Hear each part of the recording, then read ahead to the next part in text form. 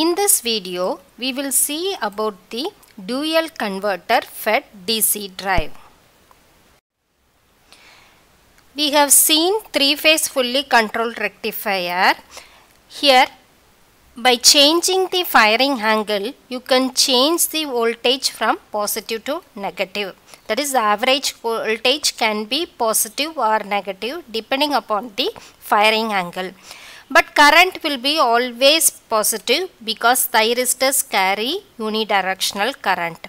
That is, current can flow in only one direction. So they are two quadrant converters. That is, you see current is here. So current can be positive, but voltage can be positive or negative. In some applications like take a hoist, you need 4 quadrant operation. That is, it has to carry current in both direction as well as voltage should also change from positive to negative. So you need 4 quadrant operation. So how to achieve that 4 quadrant operation using 3-phase rectifier? So this is a 3-phase rectifier. So current always flows in this direction, and you are getting 2 quadrant operation by changing the firing angle. Now I want the current to flow in opposite direction in the load. So how is it possible? By connecting another 3-phase rectifier in anti-parallel direction. That is, 2 converters I am connecting to the same load, but they are in anti-parallel condition. So you see the numbering of the devices. Here I have mentioned for first converter the 1 has been used. Okay, other numbering will be same. So 1, 3, 5, 4, 6, 2. It is maintained as same, but previously one more 1 is added to show that it is for first converter.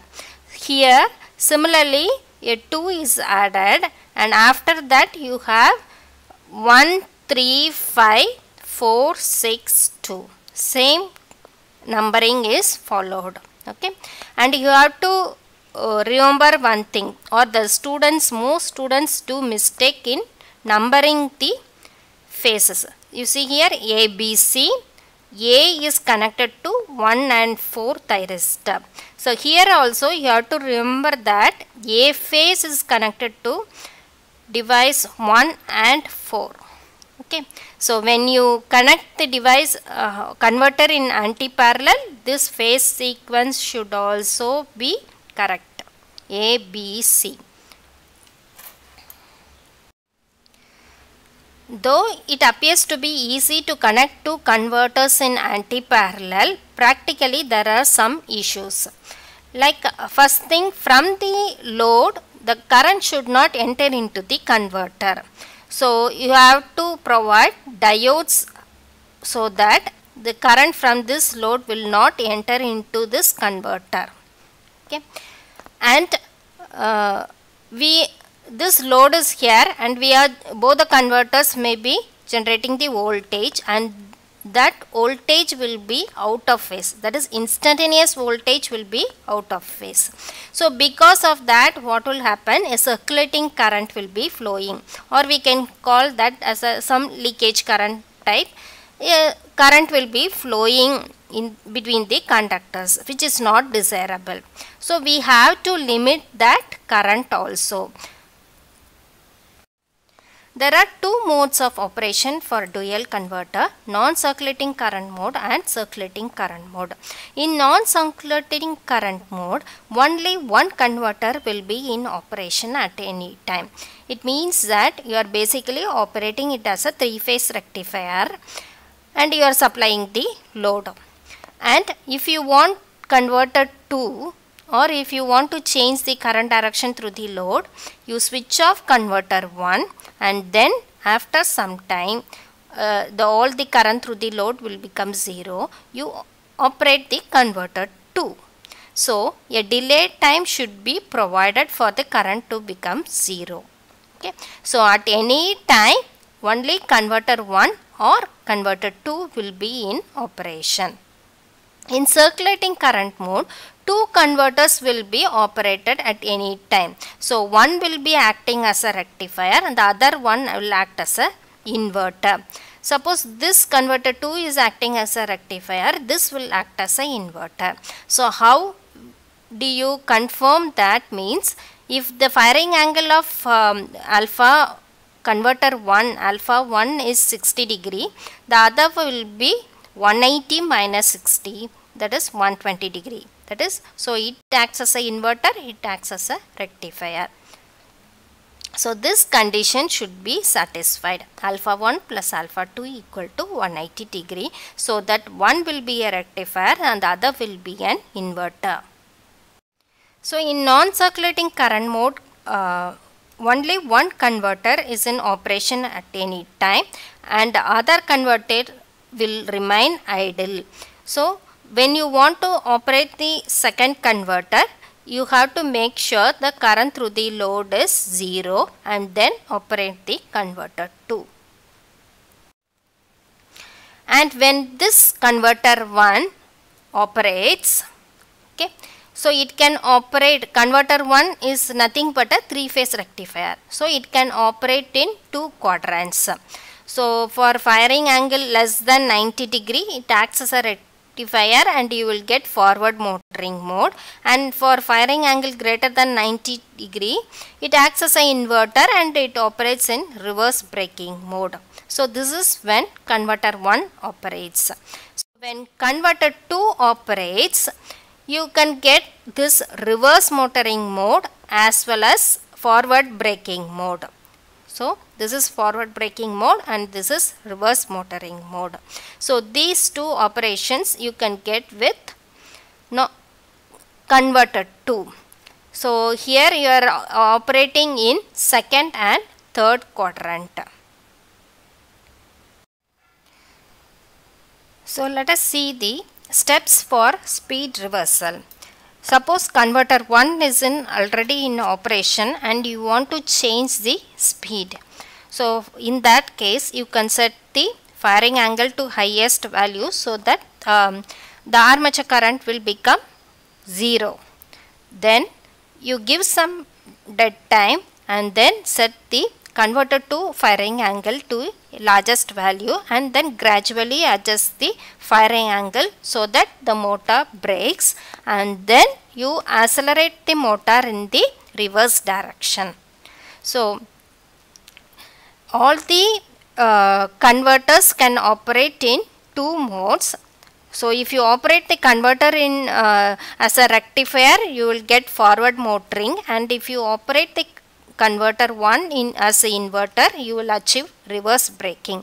Suppose you want to do converter 2 in inverter mode, you will get forward braking, and if you operate the converter 2 in as a rectifier, you can achieve reverse motoring. In circulating mode, current mode converter, 2 converters are in operation at any time. So both the converters will produce voltage, though the average voltages may be equal. Their instantaneous voltages will not be equal.